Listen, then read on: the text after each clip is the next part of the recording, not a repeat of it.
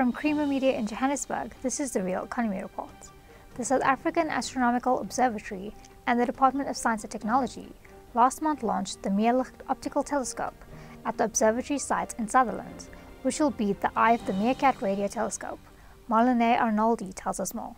MeerLICHT, meaning more light in Dutch, will simultaneously scan the southern skies together with MeerKAT, creating a unique and world-first combination where astronomers will be studying stars and galaxies in two parts of the spectrum at the same time. SAAO Director Professor Pietri Vaisanen discusses why this telescope is unique. It's an optical telescope. As you see around here, all of these are optical or infrared telescopes, but the cool thing about this whole thing is that it works together with the radio telescope. You know, everybody's heard about the SKA, so MeerKAT is a radio array a few hundred kilometers up north from here, and these two work together.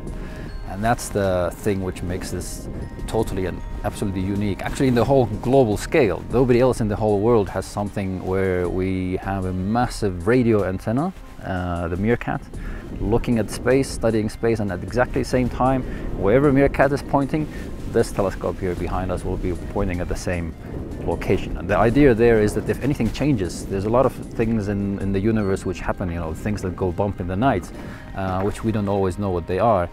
And one wavelength, radio, sees it, optical doesn't. But if one sees it and then you go and I call up my friend and saying, hey guys, could you look at this with optical, it's too late. But now we simultaneously, all the time at the same time, looking at the same space. And that is unique.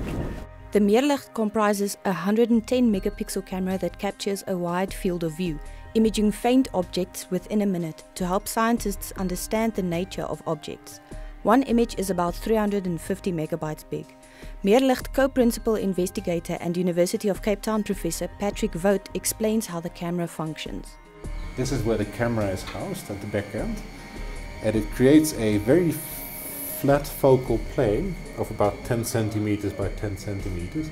And only in recent time can people actually build detectors that are that large. So there are two companies in the US that can build these big cameras. It's a bit like the camera on your cell phone, but then more sensitive and even larger. And this camera contains 110 or 100 million, 110 million pixels. And we can read it out in 7 seconds. So it's very fast for these sort of cameras. So what we will do with this telescope is to make an image of the MeerKAT sky every minute, and then read it out in 7 seconds, and then take another image. And take another image. So we basically make a sequence of images, or like a movie almost, of what MeerKAT is looking at, and we can study the variable stars and variable objects within those fields for that time. Using this telescope, scientists hope to understand transient activity better and accordingly with smaller time frames. Vogt elaborates. Traditionally, the astronomers have characterized the transient universe on a range of timescales, from days to weeks to months to years. But the timescale of things that vary below a day, below an hour, faster than an hour, is not very well understood yet. And this telescope will allow us to do that. These universal finds could help scientists answer the origin question, where we come from, and how, for example, minerals such as gold are formed. MeerLICHT co-principal investigator and Radboud University professor Paul Groot comments. The main interest that Patrick and I share is in exploding stars in the universe. So stars that get at the end of their lives, or that have basically like a thermonuclear bomb going off on their surfaces, or stars that actually smash in together, that creates a new star. And the unique thing about that is that these events all last for a short period of time. So you really have to be there when the action is showing up in the sky. And that can be a few hours, can be a day, can be a week. And the nice thing about coupling this MeerLICHT optical telescope to the MeerKAT radio array is that that combination makes it possible to get as much information as we can while the objects are still bright, and then really understand what happened in the universe, and also how does it connect up to us. For instance, the smashing into together of these two neutron stars, that creates gold. So all the gold that we have, and I see a few rings and earrings, and all that gold was made in the smashing together of these neutron stars. And it's our curiosity that tells us, you know, how did it really happen? How often does this happen? How does that gold then end up in the Earth later on? So it's a bit of a quest for a part of our origins question. Where do we come from? While we wait for new discoveries to be made, DST Director General Dr. Phil Mjwara speaks about what value this telescope, along with MeerKAT, brings to South Africa.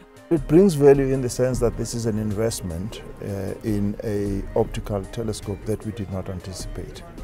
But it's an investment that is coming as a result of our investment in Carnarvon, as you know, on the 64-dish array, the radio telescope, because these scientists from Netherlands and from the UK said for the first time you would be able, by just designing this telescope, the MeerLICHT telescope, to have an observing instrument that follows exactly what the radio telescope is doing.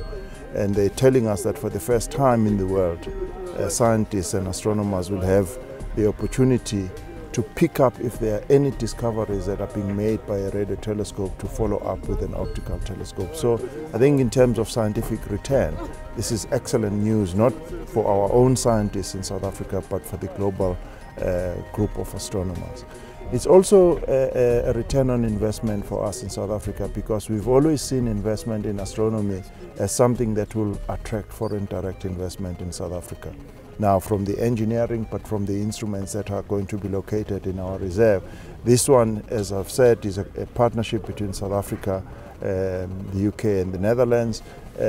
In Carnarvon, we have a HERA instrument that is already putting an instrument there as a result of the investment that we made in MeerKAT telescope. So, and then the third investment is an investment for our young people, who will now have access to these instruments, but most importantly, the large amounts of data that will be coming out of these instruments, and they will have an opportunity and the exposure to analyze this data and make it a training of how you analyze large amounts of data. Of course, they will be trained in the astronomy sort of experiments, but they could use that expertise in a range of other areas that require people with the expertise to analyze large amounts of data.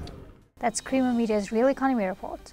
Join us again next week for more news and insights into South Africa's real economy.